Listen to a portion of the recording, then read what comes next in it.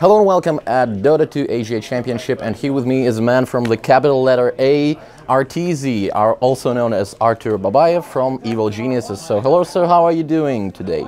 I'm doing pretty well. I just fixed my sleep schedule actually, so I'm sleeping a good, 8-9 hours. Before I was like sleeping between 3 to 5 hours. It was pretty bad, so my jet lag is over. I'm ready. So this tight sleeping schedule also should be the reason of your maybe, let's just say, underperformance in the group stage. No excuses, I mean, it sucks to be jet lagged, but it's kind of our responsibility to appear, at our best condition possible. I can't always fix my jet lag, but I do my best, and it just didn't work out for me this time around. This is I've been to China a lot of times, and this is probably the worst it's been for me. I'm not even sure why. I actually have no idea why it's so bad this time. But still, today you had lots of scrims, and are you ready for your tomorrow's matchup? By the way, remind me, what team will you play against? We're playing best out of one versus Wings. I think that's the only match we're going to play where it's the late night match. It's like 8 p.m. local time, so it's pretty late. Still, you will have a chance to sort of smash them for all that TI stuff. In our history so far, when I've been on this team, it's like we've beaten them every time almost. I don't know if we've lost them, but we may have. But from my recent memory, we beat them at the Summit, at the Boston Major, and this is our third time playing them here.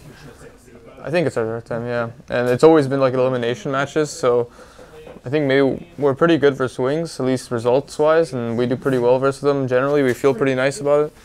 So, of course, the worst part about it is the best out of one, so someone's going to come in with maybe a pre-made strategy and it'll shake things up a little bit, just how you adapt to the situation. But I don't know, I'm just collecting different opinions on best of one, and some players think that best of one, it's a good opportunity to get some sort of boost of adrenaline, or some speed focus, something like that. So does it work for you? Personally, I just hate this kind of stuff. I just hate that, for how I understand Dota is, I think the team that plays the most amount of matches is and wins is the best team. But the kind of formats that especially for the Boston Major, it's you don't have to play that many games and you can still win the tournament, and matchups matter a lot since it's single limb too, and all these kinds of factors I would prefer not to have, but for the fans I think it's pretty nice for them. They're able to, it's just for the players personally, I don't like it at all. I wish that it was not like this. I wish that we didn't have to best out of ones in this kind of group stage, but I can see the sort of from the person who runs the tournament, from their side, it's the fans love it, and they would, maybe the stadium sells out more and they get more money, so that's why they prefer this kind of stuff. Well, on one hand we have less content because we have less matches, but as you have said, since the tight schedule, everyone manages to watch every game, and it's so damn intense and pleasant to watch. Yeah. So, and speaking about the after gaming activities, how do you usually maintain your level of play? Because different players prefer solo pubs, some play solo ranked or team ranked. So what's your preferable mode to play in your free time? Whenever we're not scrimming or we don't have any official matches and we're on break, I guess, I just play pubs all day. Usually my mood depends. It's probably a bad thing, but my mood depends of the day, because I play 12 hours straight. So if I have 5 bad pubs in that day, I'll be pretty cranky the whole day and I'll probably not want to play more, or I'll force myself into it, and that's where I go my massive MMR loss. In China or in San Francisco, I lost 600 MMR in I think it was 3.5 days, 4 days, something like that. I just lost every game. I went down this crazy path. I just started my day. We're on breaks, no scrims today, so I just I wake up at 10 a.m. I'm pretty excited for some pubs, and then I just lose every single game that day, and then I just keep playing because I'm I have to win eventually. And then I played 18 hours straight, and I just lost out of 23 games I played, I probably lost 21. So I can't stop myself sometimes. I just want to, I need to win some games. So it's probably very unhealthy for me to play that much, realistically, and probably not very good for my mind as well. But I enjoy playing Dota a lot, so that's what keeps me going. Even though when the games are really clowny, you still, in your feeding, you still have some fun playing them. You just, the all chat NA memes and stuff. So it's just fun to play Dota. So it's really nice to see that all that stuff about fun and passion, but you shouldn't go to casinos with this type of attitude, because you simply don't know when to stop. That's probably accurate, yeah. But as for, okay, fun, let it be. But as for the skill maintenance, what do you think? Can solo pubbing just help you if you're not a mid player or a carry? I think all the best all the best players in general play a lot of pubs. I think there's a lot to learn from pubs aside from individual play. I think you're just keeping in tune with the meta. There's like different servers have different metas, so it's kind of like how I look at it is like your knowledge is kind of related to your MMR, sort of like your understanding of the game, because even though you're not a core player or you're a support player, you're still able to understand the game when you play any role. Like you're able to see like this is what like this Monkey King is like doing this and this. This is pretty hard, you know. And then you go to your team, you tell me, yeah, I just played this pub and this guy did this, and it felt like pretty hard to do something here, and like then it kind of just you learn a lot. You may not win the game, it doesn't really matter.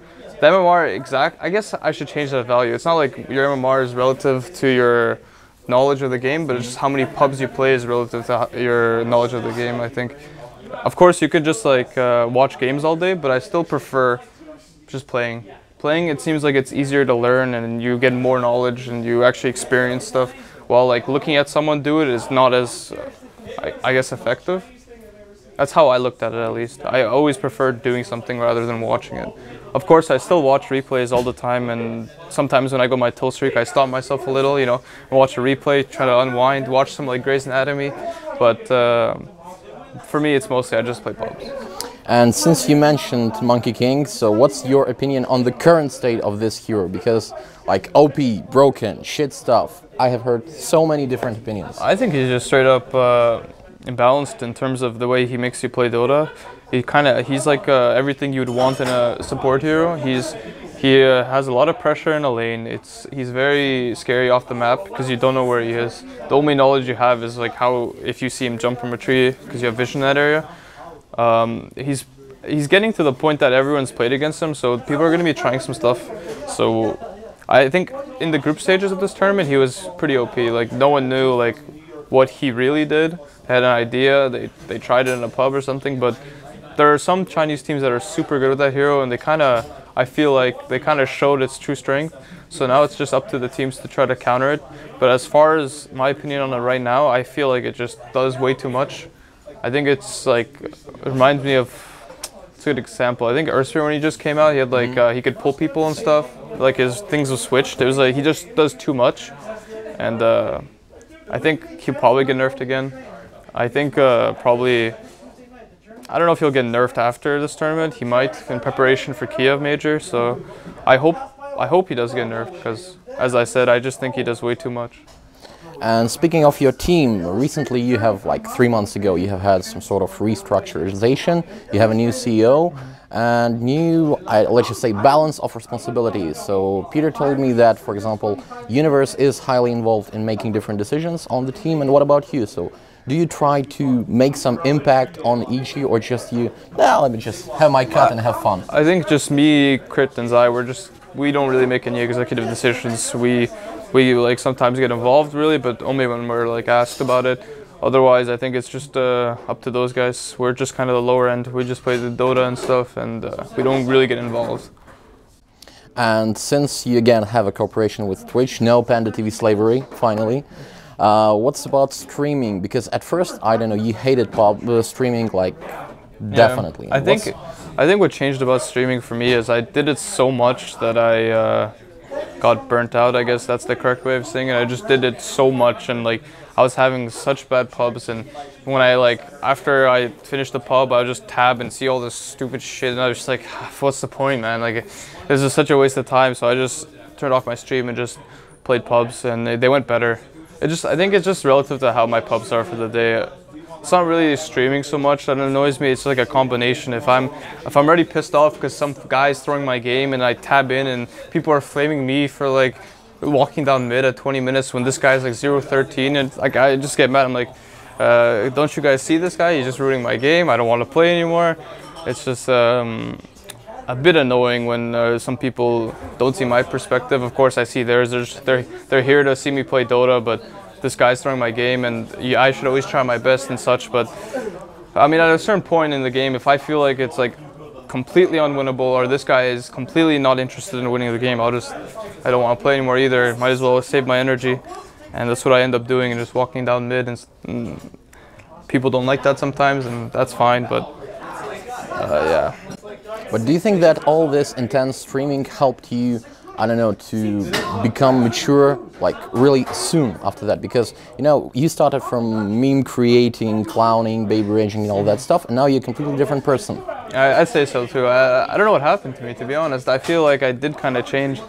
I think I think a lot about stuff before it happens. At least that's how I assume it is. Maybe it's the opposite. Maybe I just do stuff and it works out. But like I try to understand the reason for things. I try to figure out like, why are people getting so mad at me for doing this, you know? And then I think about it from their perspective, their idea of me, kind of like how it works in their mind. They're saying they want to see me play pubs, right? So for them, they're disappointed. But I just try to think about stuff that it may like displease some people, may make them unhappy. So that's probably why it seems like I'm more mature. Maybe I am more mature. It's kind of a process you don't really notice. I think it just happens. Plus, you live in a harsh environment because all these intense trainings, tournament schedule, everything is just great pressure on you. You have to deal with it. Yeah, I guess I don't even think about it that much. I just do my thing, you know. So yeah, that means you're easy to adapt. That's great. I guess. That's very promising. And again, your streams somehow were connected to, people called it strange taste in music, but generally, what are, or did you make any, let's just say, recent music discoveries for yourself? Have you found something new, really great to listen to? Well, of course, I've been listening to Drake's new album. I'm sure everybody has, at least that likes Drake. We have no other choice. Yeah, yeah, it's on Spotify. It works in China, exactly. I've been listening to a lot more Future lately. I spammed this one song called High Demand. It's on one of his recent mixtapes. I played that song like 80 times in a row. I had it on repeat for some match. So nothing really out of the ordinary. It's just kind of hip-hop, rap music, whatever I can find in China, because I don't have a VPN or anything. Really? No, I don't. God, it's really difficult. I don't know. It's rough out here. So, and like speaking of some other activities, okay, you play pubs, you train a lot, but still, do you have some time for sort of extra thing like socializing, other games, films, reading? Okay, Grey's Anatomy doesn't count here because you damn. I was gonna say, yeah, I watched this. I don't know why, but I watch those corny shows a lot. Like I guess the target audience is for like teenagers or like, just like, I know a lot of people, moms, they watch that show, so. Doesn't make me feel better, but I like that show a lot, and I watch a lot of Scorpion too. It's similar to that way. It's like a relationship drama. Other stuff I do. Well, whenever I go back home from like a long boot camp or a tournament or something like that, I always just go with my friends. I meet up with them. Most of them are in school, so during weekends, it's like the only time I can hang out with them, and it's nice to see that my friends are still like, we're going different paths in life, but we always, when we have time, we always spend some time with each other. It's a nice reality. I'm thankful to have a lot of friends that I've known for like 15 years, so it's pretty nice. Aside from that, I don't know, I don't do that much. It's pretty generic. I just hang out with friends, watch TV, do my job, play Dota, I suppose. I play some For Honor, you know, every now and then. Oh, great stuff. Yeah, I was getting pretty good. I entered this 2v2 tournament with my friend, and we got second place. And but we lost in the grand finals. Like, we didn't even win a single round. It was like best out of 5. We lost 3 games, and we didn't win a single round in those games. So we got I have stomped. a question. Since now we have new tournament rules, Peacekeeper is banned. Like, oh yeah, on the for Xbox. good. Isn't it on the Xbox? Something like console only? No, Peacekeeper in the like a class in For Honor. Oh, seriously? Yes, because that's the class I play. it's great class. I don't know. I like to play Peacekeeper, Yeah. but people consider it to be a P. Nobushi is a P.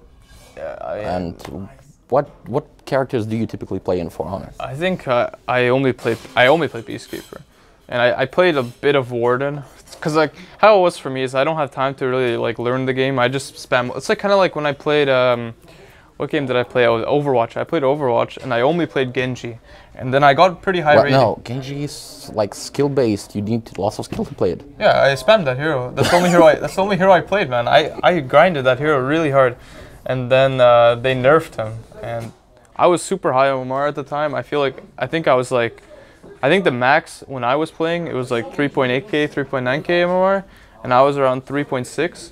I was like getting up there. I think the max is like 4k. I was getting up there, and then they nerfed Genji, and then I fell down. Like I went to 2.9k because I couldn't play anything else, and then I quit that game, and then I went to For Honor, and I played some For Honor. I only spammed Peacekeeper, and they nerfed her a little bit, but she's still super strong. Extremely. And, her bleeding effect's not. I think the best part about it, at least how I feel when I like.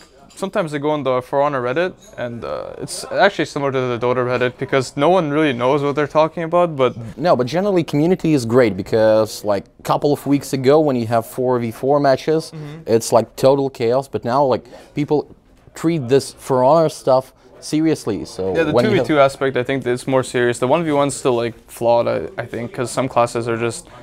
Like there's like this whole discussion about the turtle meta, and it's super hard for like almost 3/4 of the classes to open up a person to actually do damage to them.